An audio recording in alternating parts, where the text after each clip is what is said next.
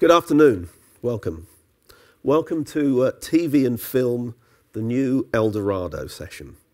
So for the next 50 minutes or so, we will endeavour to give you our views about some of the challenges and the opportunities that are confronting both the film and the TV industry. So joining me this afternoon, on my far right, Amandine Cassi, Director of International Research at Eurodata TV Worldwide. Michael Hjorth, hopefully I've got that right, Michael, who's the executive producer, but also one of the co-founders of Vänner, one of Sweden's preeminent film and TV production companies. On my left here, we have Philipp Kreuzer, who is a man of, actually, I found out this morning, of many titles and many roles at Bavaria Film, but he is wearing the hat this afternoon as the head of co-production and financing. And last but not least, from the world of finance, we have David Grosvenor from ING BV Bank in Holland. So each of the panelists will give us a presentation. I will ask some questions after they have finished. And then probably the last 15 minutes of the session today, we will open the room up for everybody for questions. So without further ado, I would like to ask Amandine to actually set the scene for us. Give us some of the facts behind some of the trends that we're seeing. Let's understand the landscape first before we have our discussion. So over to Amandine. Good afternoon, everybody. So first, let me give you a bit of context by explaining who Eurodata TV is. Eurodata TV, this is 100 territories, more than 5,000 channels, and only one contact. We deliver all official TV ratings of any program broadcast on any channel in the world. We track our client rights thanks to our metadata. And most of all, we provide with insight analysis based on a global expertise, whether it is about sports, kids, TV trends, drama, formats, and even social and second screen strategies. In 4 words, we help to understand today to better prepare tomorrow. So speaking about understanding today, TV is doing well, traditional TV is doing well. In 2012, the average daily viewing time per individual was 3 hours and 17 minutes a day, 1 minute more compared to the previous year. Entertainment represents the majority of the best performing programs in more than 70 countries, followed by fiction and factual. And within fiction, movie stands for 13%, while series represent more than 60%. In all genres, the local takes center stage, especially in movies, for instance, where local movies represent more than half of best performing movies. And that's even more significant with series, as the 3/4 are local series among the best performing ones. The offer of local series depends from one country to another, and even from one broadcaster to another. And in prime time, for instance, in the UK, they represent more than 40% of the schedules, while only 7% in Sweden. But everywhere, the local series are the most watched. For instance, in Denmark, 10% of the series aired in prime time are local, and they stand for 45% of the series watched in this slot. So the Scandinavian models show that the success of local offer, even a modest one, is the first step toward international recognition. And this is precisely a Scandinavian co-production, The Bridge, which is one of the most emblematic illustrations of the global resonance of the European output. So The Bridge was broadcast in different countries in Europe, specifically in the UK or in the Netherlands, and also in Germany. In the UK and in the Netherlands, it was broadcast in its original subtitled version. If that's quite a standard in Holland, this is very new in the UK. And yet, The Bridge augmented by 3 the BBC4 slot average. In addition to the original version, the series was adapted twice. First this summer on FX, where the premiere reached an average audience 4 times higher than the slot average. And in the US, still on FX, the series also broke records in terms of DVR playback, doubling the young adult audience after the first broadcast within the week after the first broadcast. The second adaptation is expected this fall on Sky Atlantic and Canal+, as this is a Anglo-French co-production, and it premiered here yesterday evening. Other European series follow the same track, such as the German The Last Cop, which was broadcast in its original dubbed version from Quebec to Italy, and was adapted earlier this year with a decent success in prime time for TF1.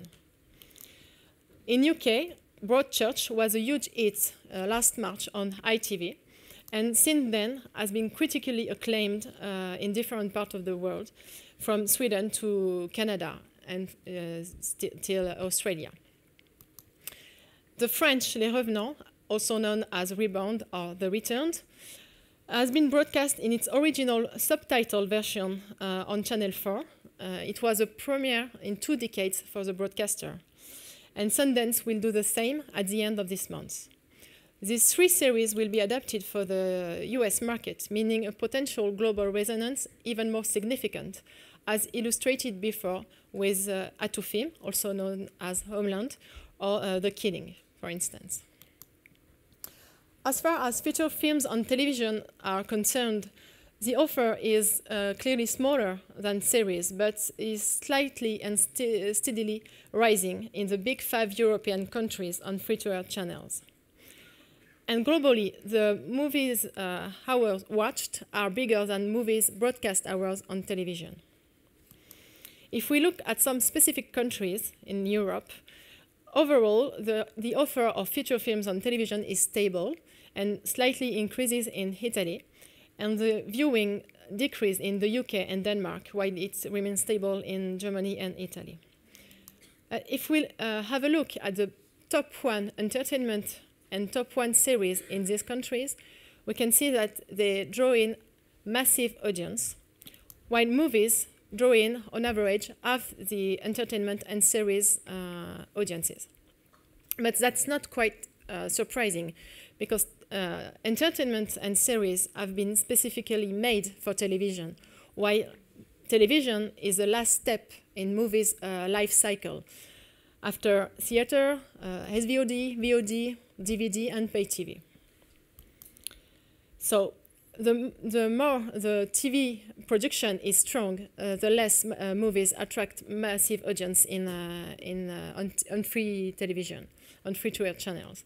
So let's now see 2 examples where the figures speak for themselves. So in France, for instance, comparing the 100 best-performing programs in 2008 and 2012, we can see that in 2008, the number 1 show was a French movie with more than 11 million viewers. In 2012, it has been replaced by the long-standing variety charity show, Les Enfoirés. And in a fragmented market, at a time where audience erosion becomes the rule, it is important to notice that the number 1 in 2012 gained 2 million viewers compared to 4 years ago. In the meantime, movies fell back by 4 points, with Gran Torino being the number 1 movie. TV fiction remains stable, with a larger proportion of series, and France remains an exception, with US series doing better than the national ones. Overall, entertainment formats step up by 3 points. In Spain, the picture is very different.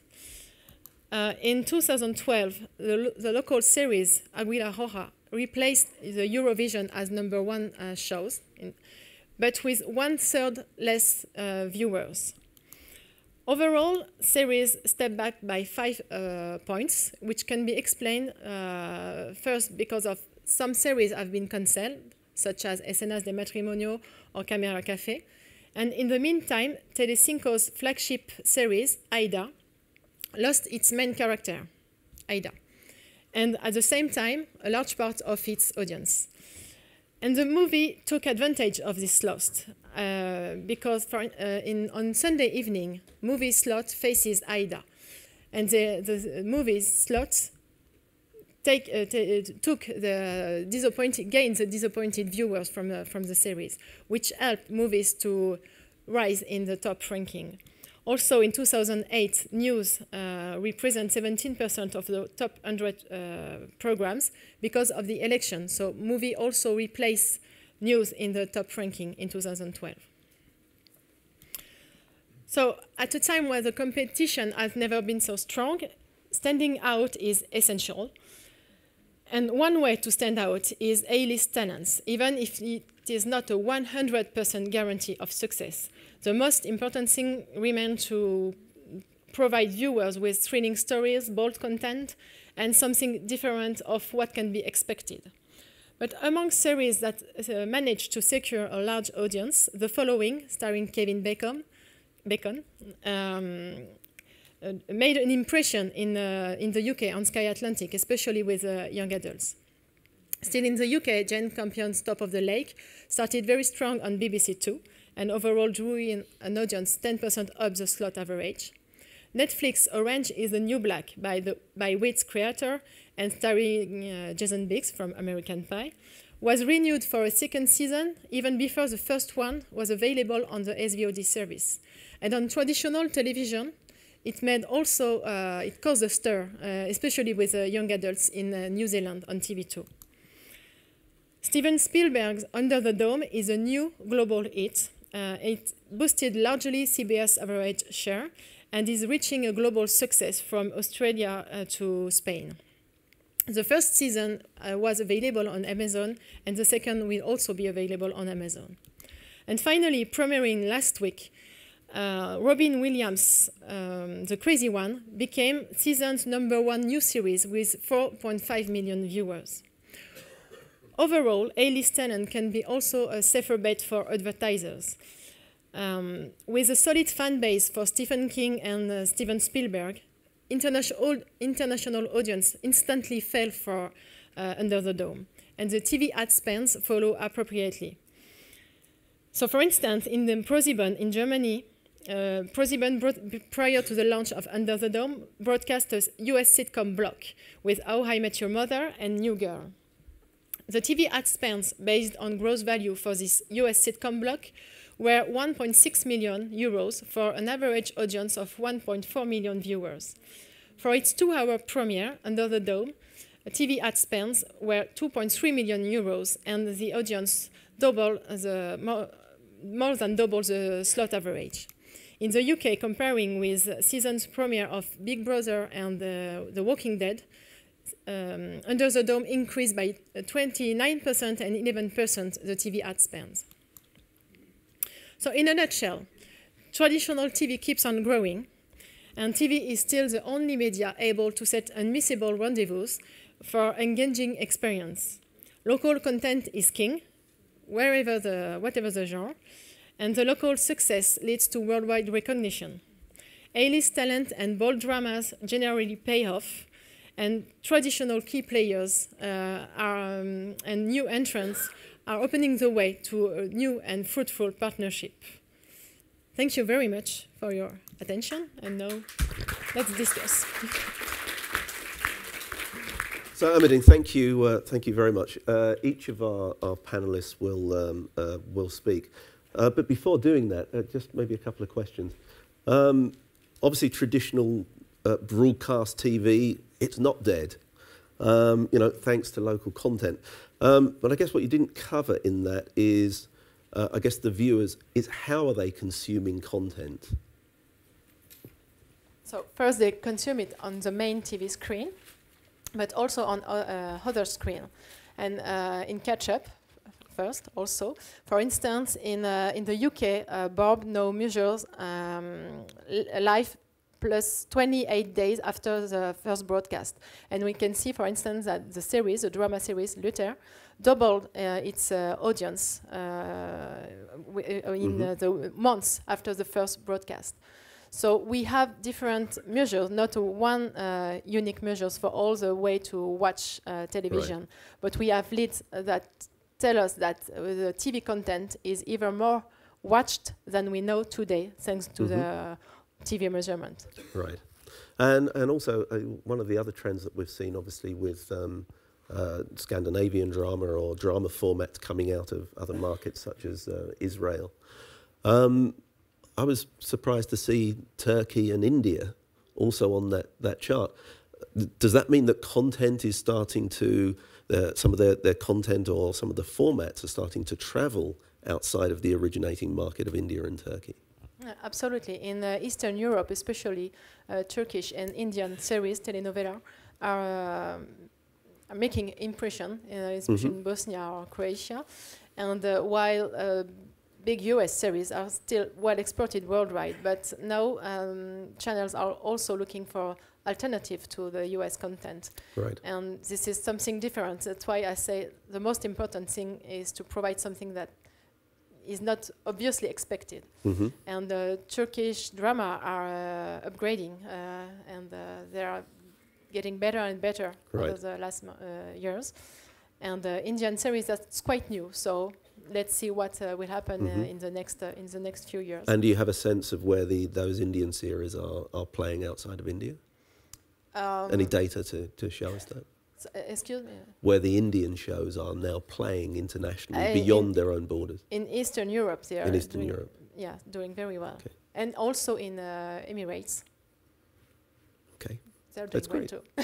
Thank you. Obviously, I'd like now to really turn to Michael, to share with us his perspective. I mean, we've seen an incredible global success in recent years of Scandinavian films and TV drama. And what I'm really interested to hear about, what has been his experience and how is the business changing your production company? So, Michael, over to you. Thank you. Well, hello, I am that local content guy from Sweden. I'll tell you shortly about Vänner.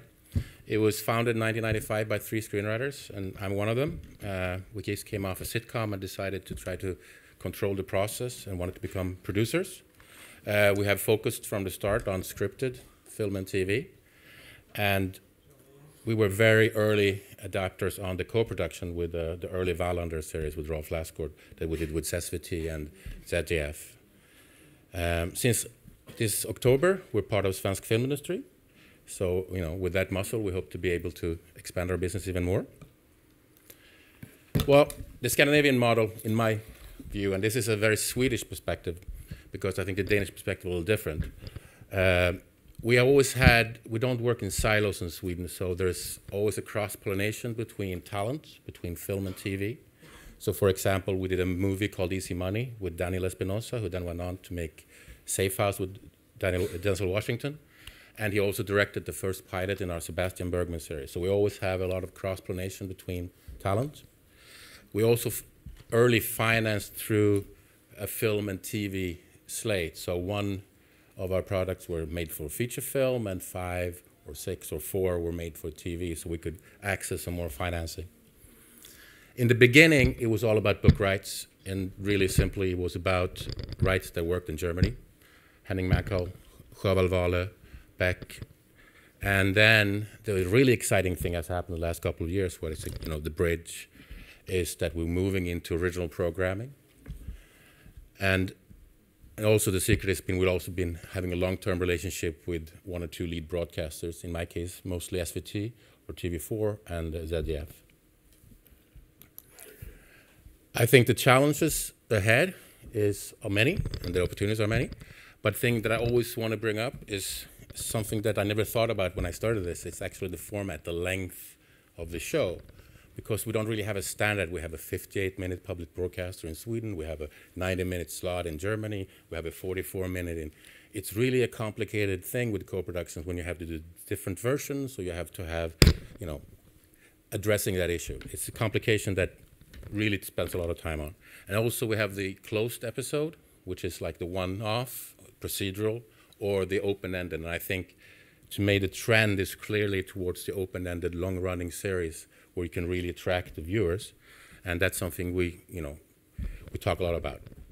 And then it's of course the digital revolution or disruption, or how new players, Netflix and VOD, are affecting our financing and really moving our audience around. And this is what I'm bringing here. And I just wanted to bring this up because I think it's interesting.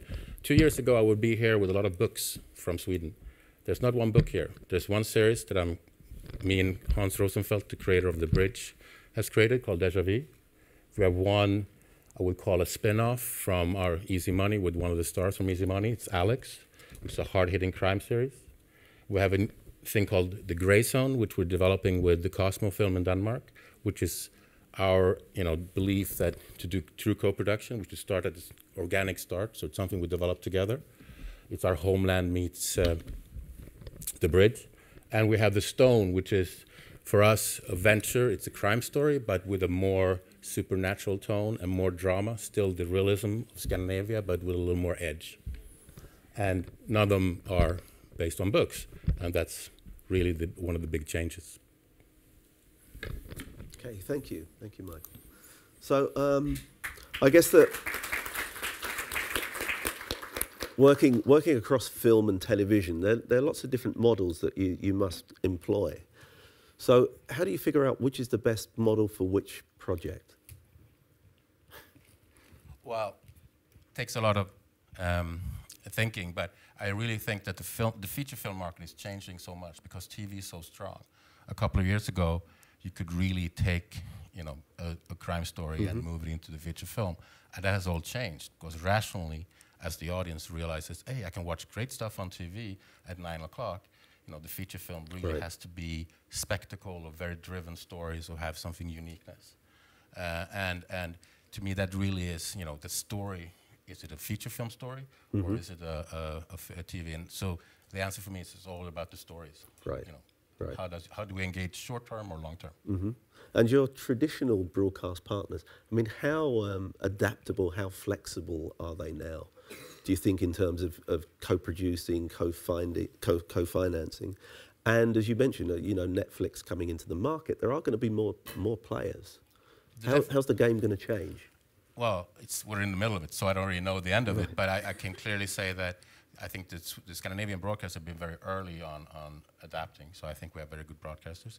I think that it's clear, in the end, the legal work on the holdbacks is turning into, who has what holdback, what, screening. So I really can't really answer that question. I think it's a game that we're being played right now, and somehow I think the Netflix position has moved from being, that position to that position to that position, and nobody really knows where it's going to end up. Yeah, and do you see that there are going to be greater partnerships moving forward? Do you think there's a necessity for partnership? I would say necessity. Yeah, a necessity because of the cost of production is increasing? Well, one thing that's so striking to me is that the quality has to increase, whereas the money that can be paid is probably going to get less. So we have an equation that means we have to increase quality at the lower cost, which means that somewhere we have to find more partners because more people have to pay for that quality. Right. Yeah. Michael, thank you. I'm going to turn to the German market. And Philipp, who's been an executive producer and a financer of a large number of feature films and TV series, he's head of co-production and co-financing at Bavaria Film. Thank you. Okay. Business is booming, new financial models. If I knew the new financial model, I wouldn't be here probably. I would just use it myself. But I'm quickly about Bavaria Film. I'm a producer. We produce a lot of television for local television, telenovelas, TV movies, series for the public and the private broadcasters. We also do feature films and do sales. I myself have produced feature films and television. I was also in charge of TV sales for 3 years. So we know we've already talked about the market and had a good presentation here. So I'm going to talk about the market, what I think is the opportunities are, and the challenges. The market, I'll do that brief because we know we're short in time. We know that worldwide television audience, they have never been so high with the daily viewing times increasing. There are more TV sets, more distribution, more channels, and non-linear availability of content, and overall better contents that drive TV consumption. The digital ecosystem is actually helping the TV usage, and the audience, and this is the groundwork which has been broken by many of the series, especially coming from Scandinavia. I mean, I must say Germany is basically one of the biggest financiers of the Scandinavian series, and it's been really this collaboration with the German and Scandinavian broadcasters has really brought European fiction production far forward, because it broke also ground for our productions and the broadcasters to take bigger risks, and looking at serialized formats and so on and so forth. So obviously there are the new players in the market. There's a stronger pay TV platforms and VOD platforms, the Netflixes, Hulus, and Amazon. They're all looking for original content, and they compete with the established platforms. And this diversification of choice leads to a higher demand of programming, which creates audience loyalties and engagement. And those are the two biggest things coming from sales and production. My experience is, what are broadcasters looking for? If I sell, they look for something which engages loyalties. It means volume, cheap and volume, or they're looking for something spectacular which can create and engage the audience with their brand and steer the audience to the platform. So it's really, in general things, it's really about that. Either in sales, local, cheap in volume, or the high profile drama content. And all of this has led to new openness for non-local content. This has been mentioned before. The broadcasters, they do need to leverage the risks as the budgets gets tighter. So they are trying to seize the opportunities to produce world-class projects, which are on air in multiple territories, resonating with the local audiences. So the challenges for us as producers is obviously to have the right content for the market. And here we have, of course, the local production, the cheap and volume, which I mentioned, which is also local. We are producing a telenovela, Storm of Love, which is sold in 23 territories, going on for 5 years, and we have 25% market share. But it's a brand we very much nurture. It's German, but we sell it really well. And then next to that is the premium content. So when you talk about the premium content, obviously it's all about creating uniqueness, a unique program with a unique selling point. And there we are facing in the broadcasters, that's something everyone says, okay, I want to do my plan would be to do the new Homeland. But we are still facing a risk-averse decision-making within the broadcasters. I mean, they are willing to take certain risks, but for us as producers, the challenge is to provide the safety lines for the decision-makers to reassure them making the choice. In sales, as I said before, they buy what's tried and tested. So we have to attach something. It's not only the great idea. We have to attach talent.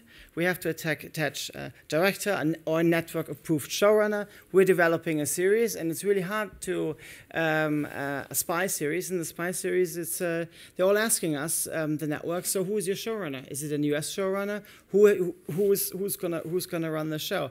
Unless it's based on a best-selling novel. So you need to attach something else to the idea in order to break the ground, reassure the decision makers in the broadcasters. So the producers are facing a big development risk, and that's the challenge. So what's been said before, that you need partners in development early, really early. And it's somehow we're following a trend which we know from feature films in a way. I mean, co-production may not be the solution for everything, because we still have, as we see in local fiction still works really well. But once you tackle these high budget original dramas, you really need to start early development and find partners in TV, sales, also sales companies, they're in the business who get early to co-finance a development slate and partner with others at an early stage. So we also have to be more flexible in structuring our financing deals, similar to doing feature films. And one interesting point, and maybe we can talk about it also later, is how we secure from the production side first our revenues, because if we deal with 2 or 3 big partners, basically there's not much left. We maybe end up with a producer's fee, and the back end is a real back end. So there's really the question what remains for the producer, because the biggest thing we have is access to talent and creativity. But we have to face a market which is changing, and we know that even if my show is on 5 or 6 non-exclusive VOD platforms, that each VOD platform is paying quite little. So, and then there's 5 intermediaries. What comes back to me? So as a producer, so that is the big challenge for me. Next to the production risks, because I know the big shows, they cost a lot of money. And basically, we have to finance them together with the different territories, just like we used to do feature films, or we're still doing feature films. Thank you very much. Philipp, thank you. So a number of questions. Are we really truly seeing convergence of the theatrical film business and TV drama? I would say yes. I would say yes in a sense when you it's a challenge for successful or established theatrical talent to tackle the television world, because you don't have the 90 minutes to tell a story, but you have. That's the beauty of the long series. You have a long series to tell, and that is a creative challenge for the creatives. At the same time, also, you always in theatrical, we know. I mean, you always face the bottleneck of distribution. Whereas in television, if it goes well, you have a huge audience immediately. So that's very rewarding. Interesting. When I was talking about this morning, is like when you think about for drama. In drama, theatrical goes on television. Interesting now, if you look at soaps and comedies, at least in Germany, it's even more the other way around. We know that comedies are more local. Yeah? Soaps is all very local programming. But it's actually it's actually going the other way around. It's like you do a series and then you do a very successful theatrical film. So it's really, this is why, I mean, it's you pointed the question right. It's about drama. And there I said yes. Yeah. Obviously, you've produced both films, TV series, cross-border here in Europe, but also you've worked with North American partners.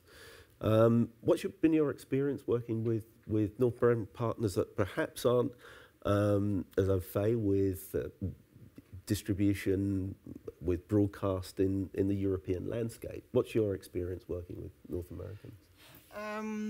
I've had good experience. I mean, it's like in any corporation, you have to sort of share the same vision. Say you be clear about the writers, the creative talent behind it, and they're very curious. I mean, you see, I mean, it's when since I've been going to Cannes and to the MIPCOMs. I've never seen so many feature film and also American feature film producers being at MIPCOM. So and my experience is they're very curious. They see that there's creativity coming from us, from Scandinavia, from Germany. We are important markets, and we have to build on those relationships. And we know, I mean, Netflix is eventually coming to all different territories. In Germany, Sky is working on a new VOD flow. So there's opportunity there, obviously, which American partners also want to seize, and we are talking to them. But first, always about the content. And whenever something's located in Europe, I think we are in the front row. And who do you think is going to be better equipped to sort of find the new models, the new structures for the world that we're looking at going forward? Who meaning producers? The companies and primarily production companies. I mean, the industry for so long has had very, very well-defined models. We're sort of now looking at the paradigm being broken. We have to create these new models. So the question is, do you need to structure yourselves in a different way going forward? I think what the future is, you need a certain structure to work in, but you need, I think the model of having individual creative units, which are pretty autonomous, which are bankrolled, by maybe with a development deal with a TV sales company, or even with the Netflixes, whoever. Yeah, because development is always the biggest risk. Yeah. Right. So the future, obviously, it's all access to talent. Also the courage and the possibilities to nurture new talent. Yeah, I mean, it's hard always to hear that. Okay, where's your as showrunner? Otherwise, we don't really continue to talk. So the big challenge for us is to build up our talent so that they work maybe with a US showrunner, and next time they do their own show, as the Scandinavians have done really well. So I think it's about small units who are fast, quick, creative, and who are not too much lost in a big structure. But they have to have a levy on development risk, and then once the project is there, then profit from the big structure. So I think it's all about content. So if you don't have those units, it's of course everyone's creative endeavours come to very little. Obviously without the necessary funding. So our last panellist, David Grover, Head of Media Finance at ING Bank, is going to share with us his secrets of how we can extract more money from the banks. David. Thanks, David. When I saw the theme was the new Eldorado, I thought, were we talking about the fabled city of gold, or were we talking about that 1992 UK series about British pensioners basking in the Spanish sun? The future, gold, I hope. Excellent. And I agree with Philipp that the digital ecosystem has an overall positive effect. What I'm also hearing from my clients in the industry, it's also a bit scary how fast the digital distribution world is evolving as well. So I want to address today the main theme is digital distribution, how financiers can work with people in this room to try and monetize new rights channels as they become more prolific. So, but I want to start with an admonishment. And that admonishment is a view expressed to me by a major studio executive, but I happen to share the view. So I will say it. And that is that I think producers now are in the driver's seat, in the power seat, to take advantage of a very strong strategic position in digital rights, and you're not doing it. And I think that you should get your act together, and you can throw barbs at me later, but right now, get your act together in exploitation of these rights channels, because it's really, I think, a short window before your customers begin to be tougher on you. And I've seen firsthand in the industry the challenges the industry is grappling with. You take for free-to-air TV example. There's have and have-nots in free-to-air, depending on if you have embraced the new digital distribution landscape, or you're not, or you're trying to embrace it and you haven't figured it out yet. And I think it's also too simple to say that linear TV is not dead. And I've seen the statistics: 90% of viewing is still linear TV. But I think that sort of makes it too simple, when in fact 50% of those people are carrying this while they're watching TV, or a smartphone, or doing some other sort of interacting on a second screen.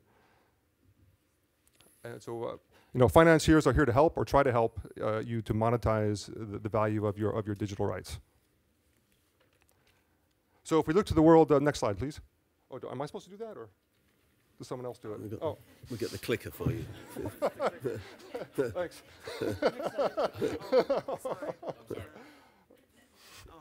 Oh, yeah, I decided to be different and stay seated. So I thought we could look to the world of film finance, given the theme of the panel sessions, and specifically to the concept of the film financing borrowing base. I don't know who here in the audience is familiar with that concept from the world of film financing. I don't see any hands. Great, that means I can. Oh, someone said yes. But this kind of film slate financing was very popular for a while, then had its share of miscues. If I think about some recent miscues in the past few years, you had MGM, RHI, At the moment, Inverness Limited, which is formerly Morgan Creek International, where ING is a member of the banking syndicate, so not fun. But I think this technique could even be more applicable to the TV world because of some of the traits of TV, which I'll get to in a second. So this will be a 30-second film financing 101. I'll do my best. And this is what we call the film library borrowing base. And simply stated, the borrowing base is a currency against which you can borrow to fund new projects. And that currency is created from three main categories. The first is a receivable. And this could be as simple as a receivable from a major studio such as Warner Brothers, Universal. And that will get that could get a very strong weighting depending on the credit quality of the major studio. Then you have sales estimates. And this is an estimate provided by a sales agent or a major studio based on their experience with similar projects, similar genres, et cetera. And that can get up to a 50% weighting. And then you have ultimates. Ultimates is what I want to zero in on. And this is the projection of revenue to be earned on a film throughout its entire life cycle. You add these up, adjust for the weighting, you get the borrowing base. So next slide. Oh, I have it now. Oh. Thanks. I can't multitask. So how does this apply to the digital world? What I've tried to do is kind of rewrite these three categories for the digital world. The first is receivables, and this is most intuitive for bankers and probably the easiest step to make, is bankers can finance a receivable, but now it's not a major studio, it's what I call an OTT distributor, which is a digital distributor. OTTs means over the top. It means any kind of distribution that's non-traditional.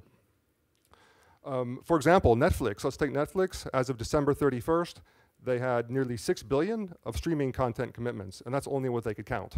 There's more that they can't count, and that's a strong borrowing currency. I want to skip quickly to digital ultimates, which is really what I want to focus on, and that's the idea that you can project the revenue of a TV show or project the revenues earned on content through digital based on some kind of viewing history. That's simply stated, that's it. And I think this is especially applicable to a multi-screen series. I just wanted to give a small example of Breaking Bad. Let's say you are a viewer who's purchased seasons 1 through 4 of Breaking Bad on iTunes. Season 5 comes out. Now, what I don't think I will hear is, you know what? I don't care about Jesse. He's a loser anyway. I think you're going to buy season 5. And I think that's something that we should be able to say some definitive things about and quantify. So I think in summary, thank you. This all requires these distributors to share data, like Netflix, iTunes, and I understand they're not so sharing. So I think that would be one thing we have to try and convince them to share. These receivables, monetize them. There's lots of value there. Domestic sales estimates, and I want to thank here Wendy Bernfeld from Right Stuff to educate me on this. They're not largely non-exclusive. So you can sell these rights, you can sell to Netflix, then go to LoveFilm, then go to Domino's Pizza, then go to Target.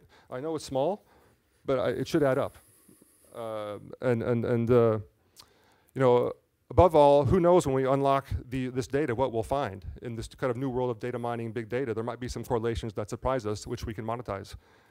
And finally, you know, I think, you know, Ultimates is still a currency in the film world. Let's make it, try to make it a currency in the TV world. David, thank you. And you make a good point about the Ultimates, but I guess for me, you know, how flexible and adaptable are banks going to be in the future with the media landscape that, you know, it's going to be difficult for us to necessarily define as sharply as perhaps we have done in the past. So it's all very well having the Ultimates, but that's not necessarily the answer, surely. Well, I think bankers are largely known to be inflexible.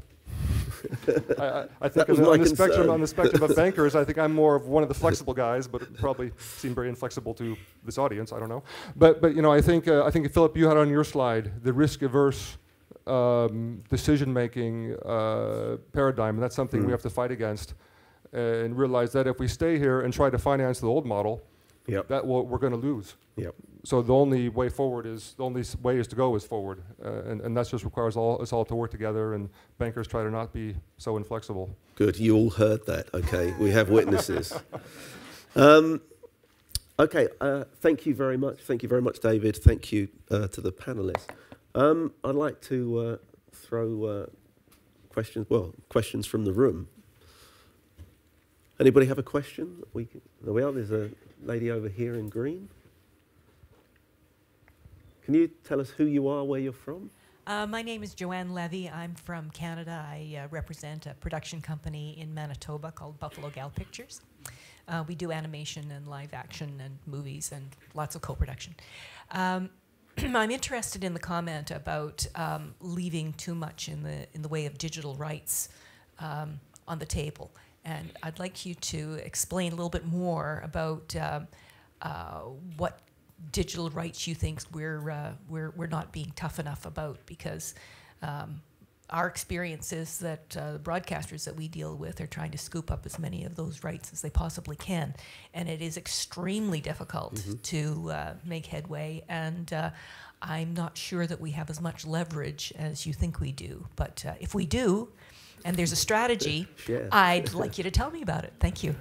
Philip? I guess that's directed to me. Oh. Is that directed to anybody in particular or everybody? Our banker. Our banker. Yeah, I think from what I see, I think you're in the industry, so I think you know better. From an outsider perspective, it seems to me that you are leaving some things on the table. What I will say about Netflix, and this was another comment made to me by a studio executive, he said Netflix isn't the enemy. It's actually a lot of times our buyer of last resort, and they actually, they go to a free-to-air customer, and the free-to-air customer says, I don't want it, and they say, okay, I'll go to Netflix. All of a sudden, they want it.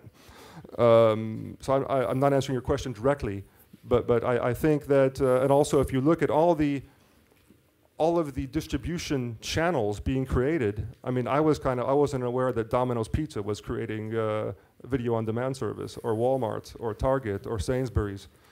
And so I think it's those types of things that can help you to unlock more value. Is that answering or not convincing you? Okay. Well, let's see how it evolves. Yes, Philip, please. I mean, my experience is the same. Obviously, the broadcasters, they want to take, because no one knows what's going to happen. They take as many digital rights as they can. So, but obviously, it's I think regulation will play at some point a role. If we get public financing, obviously, the producers associations, there's one role to retain certain rights. I think that is also a solution to one way.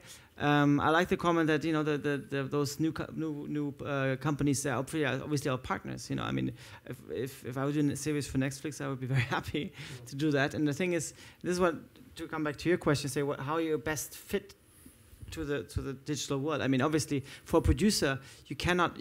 I mean, to monitor the monetizing. Yeah, that's impossible. So I mean, I think it's the production unit should really focus on the production and the creativity. But then you need a structure which is actually not only collection, but it goes beyond that. You need to have a sales partner who's actually just doing the deals and making sure you don't only earn your producer's fee, or maybe even not your overheads out of production, but you actually get a part of the cake. So that's all collective bargaining in a way, on the one hand, and the other hand also partnering, and the only asset we have is the content, as I said.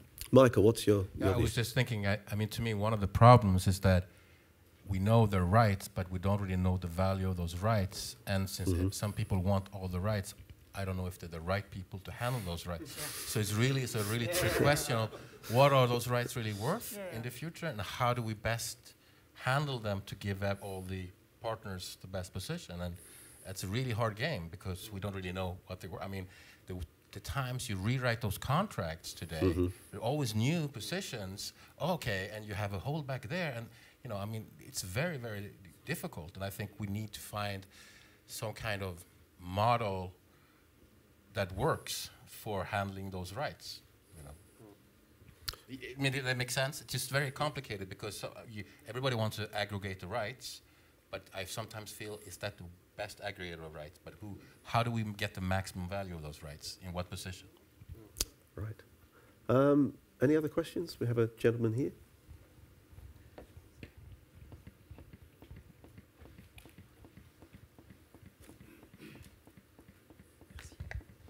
Thanks. My name is Nicolas Parpex, and I represent a French financial institution.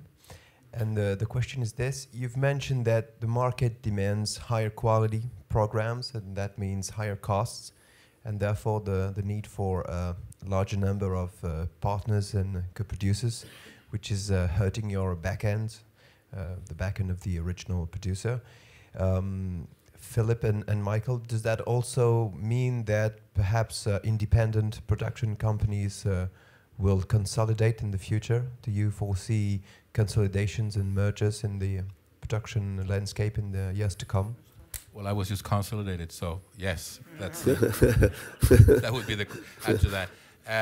I don't think it's going to hurt the back end, the co-production model. I think it in the end it's probably going to enhance it, because I think we'll reach a bigger audience. There are a lot of challenges with co-production, because it's easy to talk about co-production. In the end, you can killed by notes or by cultural differences, or they don't want this talent. But we need to figure it out, because I mean, coming from a small country, we need to keep the quality going. We need to have co-production. I think the bigger countries have probably an easier time handling, the financing. But going back to what Philip says, I think in the end, creative people need access to that money, to the development money and to the structure. And I think that, to me, it's been very interesting to see how important the sales companies are, and the people, pre-selling stuff. So I think that independent companies either will be going into bigger structures, or have to find their own stronger partners in the vertical chain up, because it's really hard to be alone and find the money. Mm-hmm. I'm afraid we can't take any more questions. We've sort of run out of time. We will be outside the auditorium after, so please, if you want to come and continue the discussion with us, we're very happy to do that. Briefly, I want to obviously thank my colleagues here, and just sort of sum up. I think Amandine's presentation earlier was very succinct. Traditional TV continues to grow, even though we're in a new era of connected content. Local content is king. Success of local shows leads to international recognition. A-list talent and bold dramas will pay off. Traditional key players and new market entrants can coexist. There is a world of opportunity. Welcome to the new Eldorado. Thank you very much.